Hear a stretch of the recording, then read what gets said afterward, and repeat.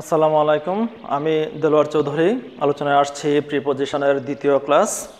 এবং গত ক্লাসে অর্থাৎ প্রথম ক্লাসটিতে আমি আলোচনা করেছিলাম ইন এর ব্যবহার নিয়ে, এবং ইন এর পাশাপাশি আমি এখন নিয়ে এসেছি অ্যাট, কারণ কখনো কখনো ইন এবং অ্যাটের ব্যবহার নিয়ে একটি কনফ্লিকশন তৈরি হয়ে যায়। তো এখানে যাতে কোনো দ্বন্দ্ব সৃষ্টি না হয় এই কারণে দুটো নিয়ে আমি পাশাপাশি আলোচনা করছি।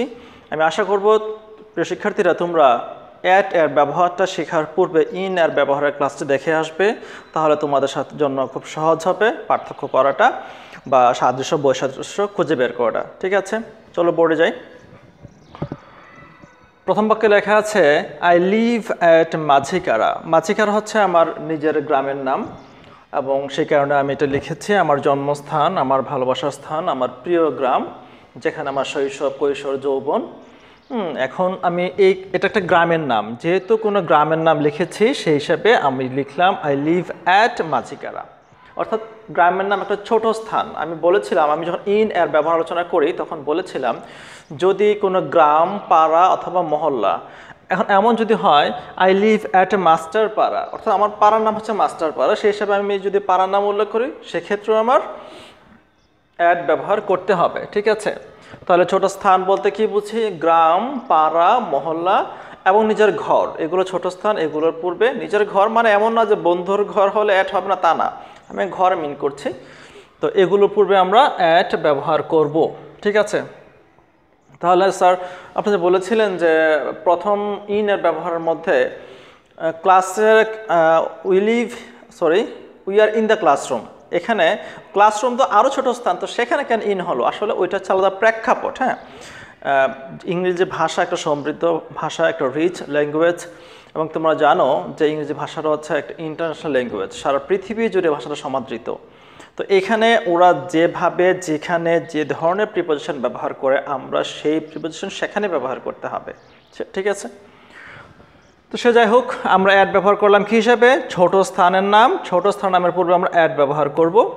2 নম্বরে চলে আসি, শি বট ইট অ্যাট 2500 টাকা। ঠিক আছে, তাহলে দেখো এখন সে মানে একটা মেয়েকে মিন করেছে, সে ইহা কিনেছিল 2500 টাকায়, অর্থাৎ যে কোনো মূল্য প্রকাশের পূর্বে অ্যাড ব্যবহার করা হবে। রাইস সেলস অ্যাট 42 টাকা পার কেজি। রাইস সেলস অ্যাট 42 টাকা পার কেজি, অর্থাৎ চাল প্রতি কেজি 42 টাকা দরে বিক্রি হয়। অসুবিধা নেই, ওই যে কোনো মূল্য একটা সুই থেকে শুরু করে, আবার বলছে একটা সুই থেকে শুরু করে একটি মহাকাশ যান পর্যন্ত, যাই তুমি যেটার মূল্য প্রকাশ করতে চাও তারপরে আমাদের অ্যাড ব্যবহার করতে হবে। একটা সুই থেকে শুরু করে মহাকাশ যান পর্যন্ত, টাইটানিক শিপ বা তার চেয়ে বড় কোনো শিপ যাই হোক না কেন, ওইটার মূল্য প্রকাশের পূর্বে আমার অবশ্যই অ্যাড ব্যবহার করতে হবে। 3 নম্বরে চলে আসো, the car ran at 90 miles per hour, অর্থাৎ গাড়িটি দৌড়েছিল।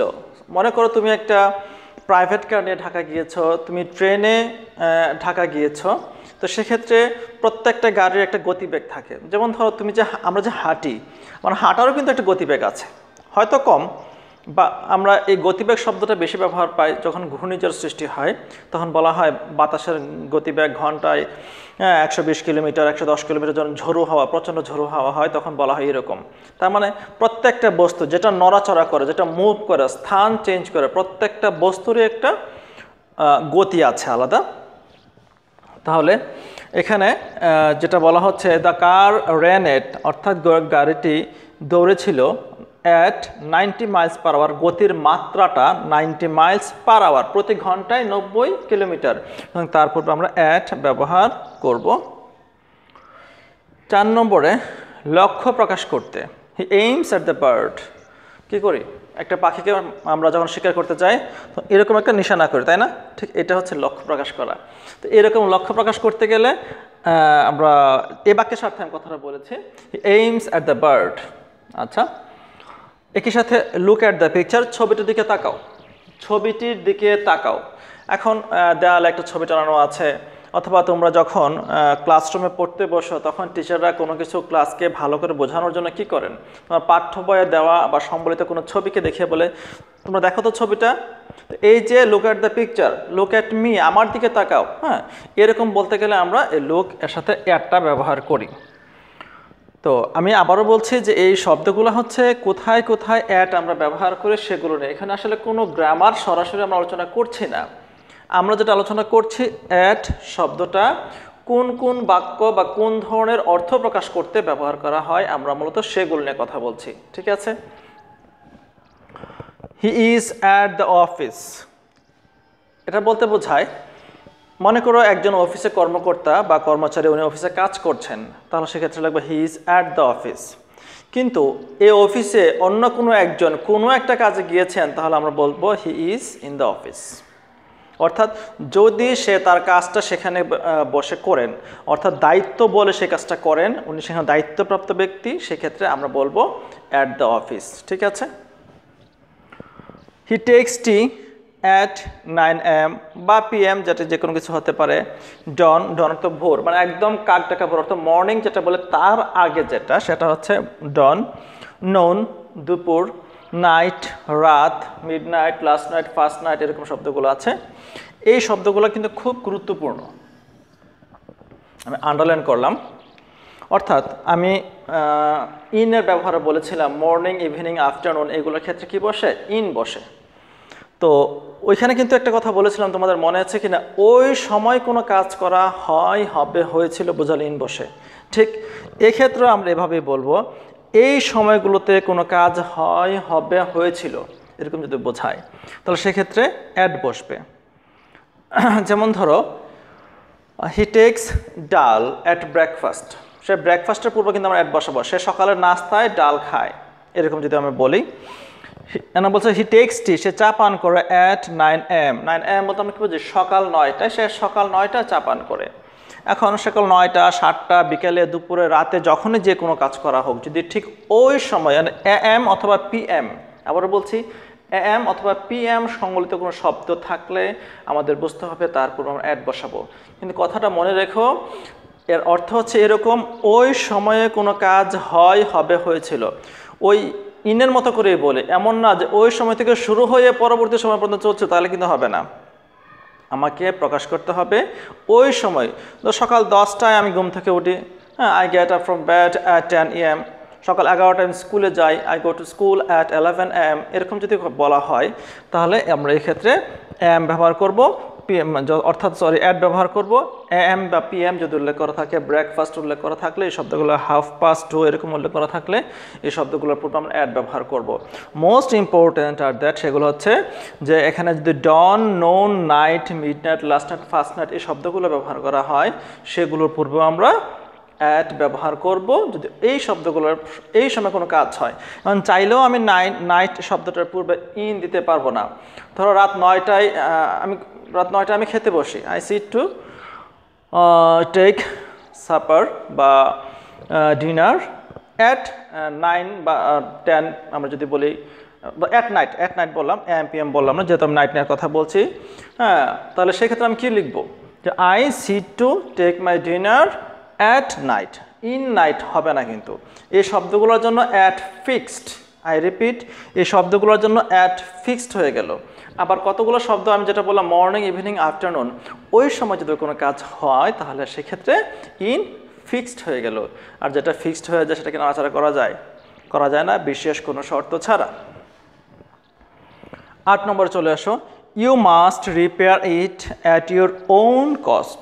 অর্থাৎ এটা অবশ্যই মেরামত করবে তোমার নিজস্ব খরচে, মানে নিজ দায়িত্বে, হ্যাঁ, বা নিজ কাজের পরিণাম হিসেবে।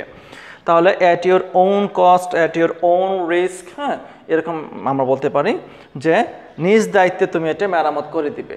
তো নিজ দায়িত্ব প্রকাশ অর্থে বা কোনো কাজের পরিণাম প্রকাশ অর্থে আমরা এখানে অ্যাট ব্যবহার করতে পারি। The school is at a Stones throw from here. Stones throw বলতে কী বোঝায়? ধরো একটা স্টোন বলতে কী বোঝায়? পাথর বুঝি না? পাথর, হ্যাঁ, একটা পাথর দিয়ে আমি ঢিল মারলাম, কত দূর নিতে পারবো? 20 হাত, 30 হাত, 50 হাত, এর চেয়ে বেশি দূরে নিতে পারবো? বোধ হয় না। হয়তো কেউ যদি আরও অধিক স্ট্রং হোক, আমার চাইতে স্ট্রং হোক, তাহলে পারবে হয়তো, বা আমি এতটা স্ট্রং না। আচ্ছা ঠিক আছে, যাই হোক, তাহলে স্টোন থ্রো বলতে একটা স্টোন বা পাথরকে থ্রো করে বা নিক্ষেপ করে যতদূর নেওয়া যায় এতটুকু দূরত্বটাকে মিন করা হয়।